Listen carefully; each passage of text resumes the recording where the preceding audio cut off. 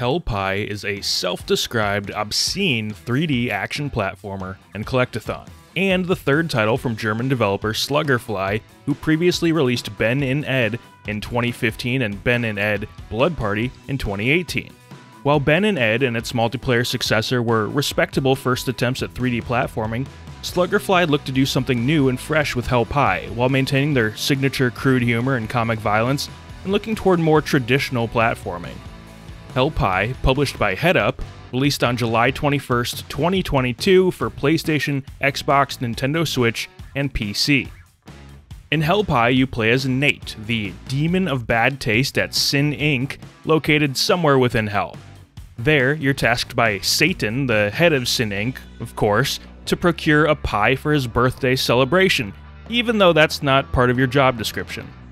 To begin your journey, you find Sin Inc.'s chef who, in turn, asks you to help him collect the ingredients he needs, which are located throughout the game's various hub worlds and levels. Sin Inc. itself acts as an overworld which takes you to those different hub worlds, within which you come across various platforming levels. Sin Inc. also houses the offices of the 7 deadly sins. Not far into your journey, you get paired up with an enslaved cherub from the supermarket within Sin Inc. The cherub, named Nugget, is perpetually chained to you. Nugget enhances your traversal, acting as a living grappling hook and giving you the ability to swing around. He also enhances your combat, giving you the ability to swing at enemies from a few yards away. Nugget comes with his own skill tree, allowing you to upgrade your abilities along the way however you see fit, purchasing those new skills with hidden collectibles. Through sacrifices at shrines, you also gain access to various different sets of horns. The initial set of horns acts as a sort of Witcher sense, which marks points of interest around you. The first new set of horns you gain gives you rocket sprinting speed. The second set allows you to smash through weakened walls, and the third lights up the area around you, and so on. All in all, the game presents you with a wide variety of options when it comes to traversal, utility, and combat. You quickly learn that there is no correct way to get from one platform to the next, or to take out a crowd of enemies. How you play is up to you. You also don't need to acquire every ingredient in each level to move on to the next hub world.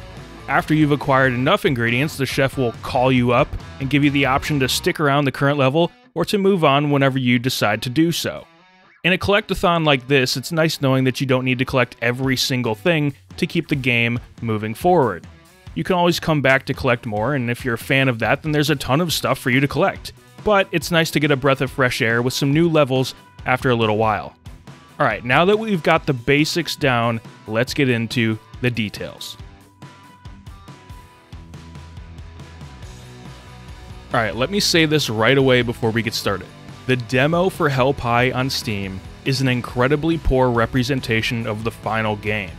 The demo is buggy, the controls feel loose, and the specific level featured in the demo is probably the least interesting level in the entire game. After playing the demo, I was not feeling excited about this game, but I'm happy to say that the demo does not at all represent how the full release version actually feels. Among the most important aspects of platformers is their general feel and movement. Hellpie's controls are responsive and feel polished beyond that of your typical indie 3D platformer. It's not on par with something like a 3D Mario game, but it's about as close as you're going to get, especially outside of the AAA space.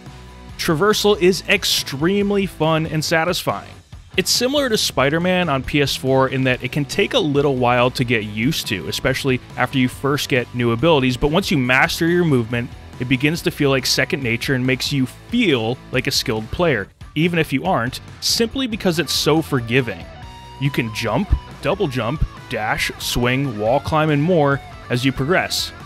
There's really quite a lot going on with traversal and different ways you can move about in different spaces, but it never feels overwhelming. Even by the time you're just a quarter or a third of the way into the game, you'll have a plethora of tools at your disposal, with even more to come later on. The game's skill tree really makes you feel like you're constantly gaining power and getting better as you play the game. Most of the skill tree is focused around traversal, but that's really where the game shines brightest anyway. It's satisfying to unlock a new ability and have it permanently added to your repertoire going forward. But it's not all just about physical travel. There are a number of unlockable teleporters placed throughout the hub worlds that give you access to convenient fast travel locations. The game also gives you a plethora of checkpoints to save and respawn at throughout its levels. The game has an extensive inventory of unlockable outfits for both Nate and Nugget for you to spend your purple gems on. These gems are found everywhere in the game, just lying around, within breakable boxes, inside giant crystals, and from defeating enemies. Outfit retailers are located in the overworld and each hub world, and each location features a unique set of different outfits. There are also hidden collectible outfits located in suitcases throughout the world, though I found those ones less interesting. I may be missing a reference on those ones. Despite a number of the game's characters and environments featuring quite literally poop, blood, gore, and garbage, the visuals are surprisingly pleasing. The game's color palette is vibrant and bright, and the art style's cel-shaded adjacent look drastically lessens the crudeness of its subjects. And don't let the game's themes fool you. There's plenty to see, from islands to jungles to cyberpunk-esque cities. Most of it is actually quite charming. I find the game's level of difficulty to be pretty much perfect. Right from the start, the game never completely holds your hand, but it does ease you into things. It also never gets frustratingly hard. Sure, I may have to try a boss fight a dozen times before I can finally get it, but the end is always clearly in sight. Never did I feel like my goal was unobtainable or impossible. Everything always felt within reach, yet with the appropriate amount of challenge. Level of difficulty is one of the most common things that 3D platformer developers seem to struggle with. Often games are too easy or too hard, or the difficulty spikes too quickly, or it ramps up too slowly. Help High gets difficulty down to a science, and in the end it may be one of its most impressive triumphs. And I actually really like that every single level doesn't end with a traditional boss fight. It keeps things from getting stale and predictable. Combat in general remains feeling fresh, even though it mostly comes down to smashing one button. Just being able to swing and jump around your enemies allows you to attack combat situations from various different angles. I think the best part about Help High is that it just lets you play the game how you want to play it. You can traverse how you want, solve puzzles how you want, defeat enemies how you want, upgrade abilities how you want, and progress through the levels how you want. This high level of player agency isn't particularly common within the genre. Now, the handling of Nate can feel a bit floaty at times, especially when jumping from a small, narrow platform to another small, narrow platform. It's not quite as tight as I would like it to be, but it's by no means a deal breaker, and you do sort of get used to it after a while. At worst, it's still among the better indie 3D platformers in this regard. However, the camera could use some tuning. The camera will occasionally act on its own. If you go in a direction that the game doesn't want you to go in, for whatever reason, the camera may automatically adjust and turn 180 degrees, which can sometimes lead to Nate's death. I haven't quite figured out what it is that triggers the camera to automatically readjust at all times, and it doesn't happen too frequently, but when it does, it's annoying and almost always leads to my death, especially when it happens mid-jump or as I'm about to take off from a jump. Luckily, checkpoints are usually not far behind, and the penalties for death are minuscule. There are also a few hidden areas leading to collectibles that don't provide a convenient way to return to where you were, and the easiest way to get back may be to simply fall off the ledge and respawn. In fact, in one hub world, I think there's quite literally not any way to get back from one of the collectibles at all, so I just jumped off the edge. It works just fine, but I do feel like this is a design flaw. Fortunately, it's almost meaningless in the grand scheme of things. This might be weird, but I feel like some of the levels in this game might actually be too long. The game contains some of the longest levels I've experienced in any 3D platformer. Sometimes they keep going on, and I'll just feel like it's time to move on to the next thing. And then other levels can feel really short, but maybe it's relative. Occasionally, enemies and other moving objects will suddenly appear to be running around at about 5 frames per second, which is strange and surely a visual bug, but it doesn't really harm gameplay at all since you, as the player, are moving just fine. Aside from that, I didn't really run into any bugs or glitches outside of one instance where I was stuck in some geometry between jumps, but I was able to just go into the menu and respawn at a nearby checkpoint. And then, of course, not every joke, especially the really gross and crude ones, will land perfectly well, or land at all for some people.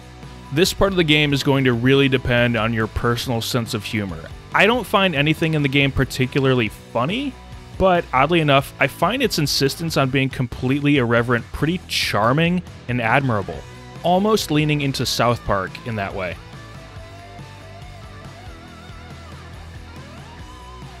So we've come to the part of the review where I make my conclusion and give my recommendation for this game, or not. You guys can probably guess where I'm going with this one. Hell Pie reminds me a lot of A Hat in Time, only I think it actually feels more polished. And like A Hat in Time, this game will come as a massive welcomed surprise for fans of 3D platformers. This game honestly blew my expectations out of the water. We've gotten a wave of indie 3D platformers over the last 5 or 10 years, of which A Hat in Time also played a part. Some of these games have been great, others have been completely forgettable. Hell Pie is one of the great ones, and I might consider it one of the best indie 3D platformers we have ever seen. I worry that this game could go overlooked and be hamstrung by its dedication to an excessive use of crude humor and literal toilet humor.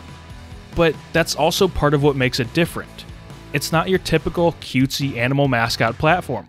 Hopefully people can see Hell Pie for the truly special and unique game that it is, whether or not you love the thematic content.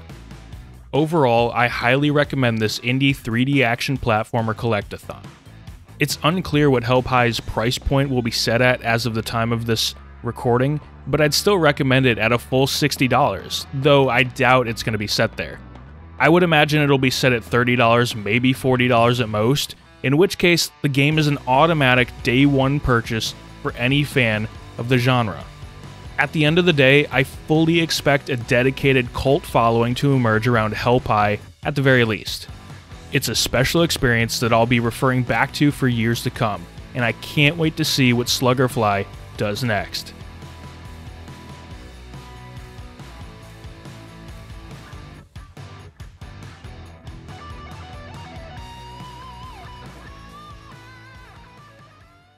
Hey guys, thanks for watching this review from the Goodnight Groofs. You can also check out our other reviews here on YouTube. Make sure to subscribe for future reviews, Southern Fried Groofs, and more. And check out goodnightgroofs.com for the rest of our content, including the Game Groofs podcast. Shout out to our patrons, especially those honorary Groofs in our $5 plus tier. That's Andre D. and Jeremy R. And thank you to Sluggerfly and Headup for providing a review copy of the game.